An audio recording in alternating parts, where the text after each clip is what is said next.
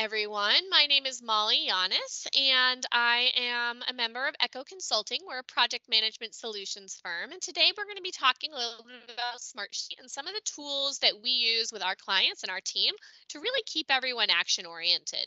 So one of the major complaints and pain points that we hear a lot is that there's too many meetings and what is actually accomplished in meetings. Similarly, we have project plans that have risk logs and issue logs and action items and changes, and organizations are looking for the right size solution, not something that's like super heavy, super difficult, a lot of time and effort, right? But also not a situation where you come out of a meeting and then like what happened, you don't ever look at the notes again until the next meeting, and that's only if there are notes. So one of the things that our team has started to use is something that we call a CRAID log. And so a CRAID log is, you might have heard of a RAID log. A RAID log is risks, issues, action items, decisions. But one of our brilliant clients said, okay, well, what about changes? Like, can we add changes to it too? And they're like, yeah, changes make sense. Like usually change requests and logs have to go somewhere else because there's a review and approval process. But for this organization, they're not quite there yet maturity wise. And so they've added everything into one. So, and it's called a CRAID log. So let me show you an example of our CRAID log, and we'll talk a little bit about how it's used in like a meeting format. Okay. So I'm going to look at our CRAID log template. This is an Echo template that we created, but anyone can create this in Smartsheet. I'm going to save as new and create a new copy that I can play around with you guys. And I'm going to put this in Sheets for right now, just so that no one gets confused by my draft. All right, so I just saved as new, easy peasy. I've got a blank CRAID log. So what is in a CRAID log? So the first thing is you'll notice that I have a description, right? So if I think about this, I'm in a meeting and someone's talking about it and there's an action that I have to take. So what's the action I'm going to have to take? I need to set up a new meeting with leadership on, whatever this is, right? So what is this? This is setting up a meeting. I'm going to say that this is an action item, and who's it assigned to? Who's owning that action? I'm owning that action. Okay. But during this meeting, we also identified that there's a risk, right? So one of the risks is that senior leaders are not bought in to the Smartsheet solution. Okay. And so this is a risk, and someone is managing that risk, and it's going to be Barb, probably the sponsor. And Barb and the action item needs to get done by the end of this week. The risk is a risk that's going to be ongoing for a little while. So we would anticipate that we really need to have it done before the next quarterly meeting with the client, with the team. So we're going to go ahead and say that this is a risk. And one of the things we're going to think about in this meeting, or maybe in a follow-up, is what are some of the mitigation strategies? So senior leaders are not bought into the solution. So one potential idea would be to provide a demo of the proof of concept and have Barb meet one-on-one before next leadership call, right? Mitigation path. But what's another one, right? Like maybe we think of another one and we're thinking like, oh, maybe we could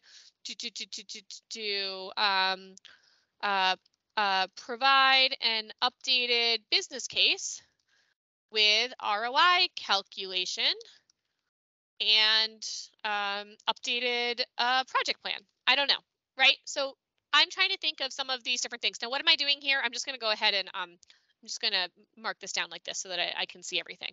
Okay, so that's all great and good. This is wonderful. So now I have a risk that I'm tracking.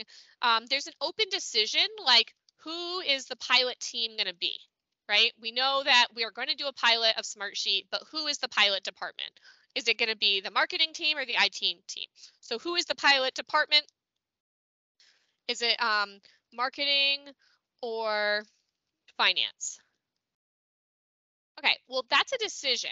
And who is responsible for that decision, right? So is it Barb or maybe it's Kelly? I'm not sure. So we're going to try to say Kelly, and maybe we need to ping Barb on this as well. This is a really high priority because this is going to block us by the end of this week. So I'm actually going to mark this as high, and I'm going to escalate this to make sure that it shows up on their team's CRAID log or their team's view. Make sense? And so this one is going to be open. I'm actually going to mark all of these as open, I think. And that's a good job, but this is actually going to be on hold because we need to wait for wait to Barb on this decision before we kind of set up a new meeting or something along those lines. Okay. Now, you can kind of get where I'm going. So like, what is the purpose of a meeting? So often I see these meeting notes, if they're even taken, and the meeting notes are all like, oh, we talked about this, we talked about this, we talked about this. Okay, great, you talked about those. But what was the point of the meeting? Like, what are the action items that came out to, and who are they assigned to? What are the risks that we've identified? Let's not just like complain and just think about all the things that are difficult and all the gray areas and everything like that, but encourage your team to actually articulate what are the risks that they're seeing or the issues that they're seeing, and keeping track of them, right? So it's like, hey, this is a risk. The senior leaders are not bought in. What are our options? Like pushing our teams to really talk about, okay, so this is a risk. We know it's happening. A lot of people are mentioning it. So what next? What are we going to do about it, right? And that's where that mitigation planning comes in for risk management. What I love about the CRAID log template is that it's a one-stop shop, and oftentimes it's not per meeting, like it's per department or it's per program or per project, or maybe there's a reoccurring operations meeting and you use this for it. But it's an ongoing log of what's been taken, who the action items are for, what the risks are, what the decisions are.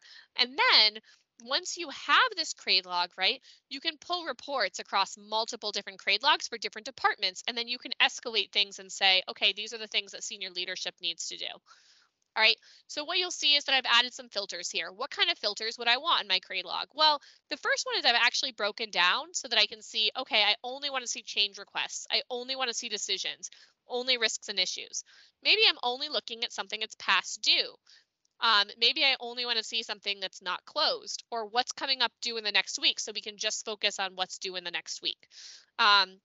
So that's the type of thing I want. The other thing would be priority, right? Like I'm looking at something that's either escalated or something that's critical in nature. So I typically have our clients use priority, so like severity, things like that. One of the things when you're doing these columns is I recommend actually putting the numbers in here. So like this, so it's like 1 critical, and that helps you if you are grouping things down the road so that they actually go in the order that you want and it's not just alphabetical, right? So I typically I typically know how to count, and so that way I'm kind of building in that there. And so here, for example, I would make that high, and that just helps me. The other thing I like to do is add a URL reference. So if it is a document that maybe to a SharePoint site or a Google Drive, or maybe it's even a reference to another sheet, project plan, dashboard, etc., I like to add the URL reference there. The other thing that's nice, it's just like any other project plan. The reason why I think CRAID log is really useful is you can go ahead and comment, right? And you can say, hey, at Barb, can I, were you able to get on Brian's calendar, right?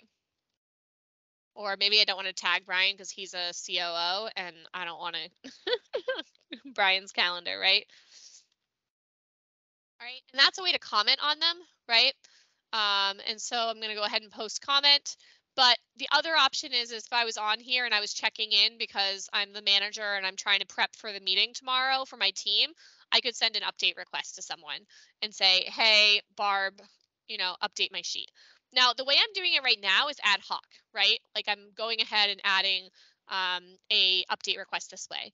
The other thing that I can do in a workflow in a CRAID log is actually, one, I can record the dates that something is closed, escalated, or issue, but I can also send alerts for when someone gets assigned a new CRAID item or when they need to go ahead and set an update or something like that, right? So alert someone when specified criteria are met. So like maybe something gets marked as escalated and the project manager or the program manager, whoever's the manager of that department, gets notified if they are to mark something as escalated or if something changes to the priority of critical. Okay. The other thing I like to do is actually go ahead and define like what is critical, right? So critical um, uh, is blocking project or is blocking team and will impact scope deliverables, right? OKRs, for example. Like there's a lot of different options here, right? High needs resolution this week in order to not uh, impact OKRs. Right. Again, I'm just making it up as I go, but the concept is there. You can add, what does critical, high, et cetera mean? What does escalated mean to you? So some risk logs have things like impact ratings and probability rankings. So if you think about that, is the impact rating like, is this impact of this item like high, medium, or low, and how probable is that it's going to happen? And that can kind of provide some mathematical way to prioritize. Did you see that as I was like scrolling across, I wasn't able to see these main columns that are really important to me? So one of the things I like to do is I can actually freeze the column. And that way, if as I scroll, I can actually still see what the description is and then like who it's assigned to. Okay. So, and then some of these things, these are just record dates that I might want to use later on for like trends and stuff like that. So typically I just hide those columns. All right, so anyways, again, what's the purpose of a CRAID log, right? I'm trying to identify what my actions, change requests, decisions, issues, and risks are. A couple of things to note, when we do create change requests in a CRAID log, we typically still have a review or approval process for those. So there's two different ways to do that. The first one is to actually like create the columns here, and have review and reviewer and review date and all that other stuff here. The other thing is to move it to a different sheet that is a change log sheet that has all of that there so that it doesn't kind of clog up this one. So let me just show you an example where I go ahead and move it to a different sheet. So I'm going to create a workflow and I'm going to look at my workflow options, and one of them is going to be move rows to another sheet, right? So I'm going to call like move to change request sheet. Okay, so when this field becomes, for example, a CRAID type of change request, right? I'm going to move the row and I'm going to select a sheet and I'm just going to make it up as I go, but here we go, right? And I'm just going to move it to another sheet. So if I move it here, I'm going to click that. And then I'll see that if I do that, I'm going to go back to my CRAID log and I'm going to say, okay, you know what? This is actually a change request and I'm going to save this. And it does take a moment or two before something moves, but I'm going to go ahead and refresh again. And I think it should be gone by then. So it usually takes about a minute. Oh, not quite yet. There it goes. So like I said, it takes about a minute. So anywho, just an idea. Now it's not here. It's just pulling everything else. It's on the change log. And then maybe the change log is anything new there goes through a review and approval process there. So if you are more interested about learning the CRAID process and how to implement CRAIDs for your organization so that your meetings can be really impactful and that you're capturing your actions, your risk, your issues, your changes, etc., don't hesitate to reach out. Again, my name is Molly Yanis and I'm with Echo Consulting, and we're a project management solutions firm, but we work with a lot of organizations on operational improvement, business process improvement, all sorts of jazz.